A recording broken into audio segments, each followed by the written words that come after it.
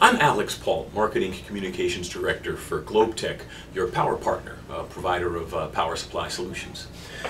This is the second module of our instructional series, Power Supply Basics. It's intended for professionals, business professionals, administrative people, salespeople who want to understand power supplies but don't want to go through an engineering degree program to learn them. This is not going to teach you engineering level stuff about power supplies, but it will teach you enough of the basics that you'll be able to follow along in the conversation and understand what the engineers or your customers are asking about or talking about in the conversation. So, in our last module we covered what a power supply is and what AC and DC power are. This module we're going to talk about AC to DC power supplies, a fundamental type of power supply that you'll find everywhere in your household. Basically, AC to DC power supplies are your wall warts, your desktop supplies, which primarily differ from wall warts in that it's a box that's attached to the cable, which then gets plugged into another cable that gets attached to the wall, hence calling it a desktop, even though you put it on the floor. And a wall wart, which you plug into the wall and it sticks out of the wall, and that's why people call it a wall wart. They're essentially the same type of product. Also, there are products that are AC to DC power supplies that you don't think are AC-DC power supplies. In this case, this is a power over Ethernet injector. Power over Ethernet is a way to send electrical power down an Ethernet cable to drive things like security checkpoints, security cameras, sales kiosks, anything where you don't want to run both a power line and a signal line to.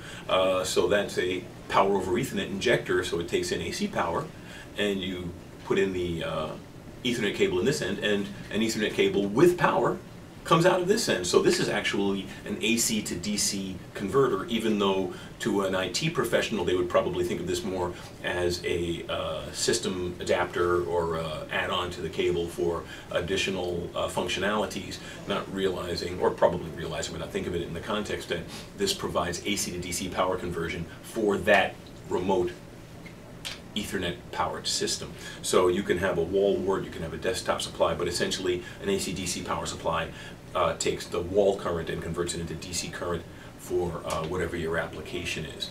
Now, some people may tell you that DC power is for low power applications and AC is for high power applications, but you can have small AC supplies as well as large DC supplies, just to show you, and we'll talk about this farther on in the next module, DC-DC, but this is a 6,000 volt DC power supply. So the amount of power that a circuit handles has nothing to do with whether it's an AC supply or a DC supply.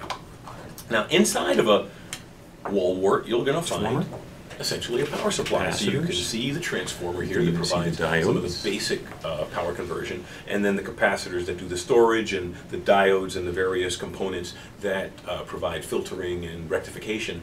So essentially the power supply is an electronic circuit that takes the current from the wall, converts it into a DC direct current that can be used by the electronic circuit, because most circuits use direct current. The supplies that provide AC are used mostly for things like motors or other functions where they're either trying to easily rectify the current at the other end, because AC is in some ways easier to manipulate at high currents and high voltages. But the primary aspect of an AC to DC power supply is to just simply eliminate the alternating aspect of the power and make it direct current. There are certain things that you could notice about this, and one of them is the fact that there's a plate of metal here where there's a transistor screwed onto, and that's to capture the heat, because when you're talking about power, no matter how much power you have, there's always heat involved, because the conversion is never perfect. So when you have problems with a product because of heat, 9 times out of 10 it's because of power conversion. For example, the famous tablet manufacturer, whose name I don't need to mention, had some thermal concerns because people felt hot spots in the tablet. Those are the places where a lot of power conversion or power consumption is going on, either the driver circuit for the backlight or the driver for the microprocessor that does all of the thinking, because it's essentially just a big switch engine converting electricity into thought, as it were, and it takes a lot of power. So where the power is being converted, there are inefficiencies. The inefficiencies almost always involve heat, and that's why heat is a big issue in power conversion. Not just AC-DC, but DC-DC as well.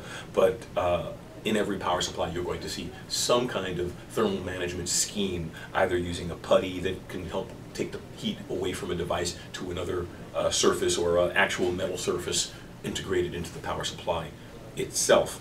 So an AC-DC power supply takes electricity from the wall, converts it into direct current, and then gives you that current for your product.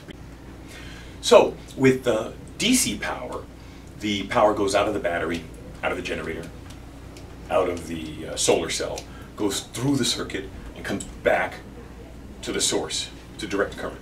Just follows the line. In the case of AC, the transmission station, the power station, there's no loop going back to the power station giving you a return current on that power. The power goes out from the power station and is used and dissipated at the point of load, as it were. The facility, the house, the washing machine, or whatever, the energy is either used by machinery or devices or lights within that end point, and then it's dissipated to ground there. The ground as in the earth. Now, AC doesn't have a ground per se. It has a reference that the sine wave works from. For example, in the case of AC, as I said, it is a wave, and the frequency of this wave coming out of our walls, for example, is 60 hertz. That's the frequency of the wave. The amplitude of the wave is 110 volts, the pressure of the energy behind that wave. 110, it's actually more than that, but the working voltage is around 110 volts. Now, the 0 point is a reference. The way to understand that from your household point of view is you've probably seen people changing light fixtures, or you've seen wires sticking out of the walls in your house, and they have a color code. The white is the reference, right? 0 reference.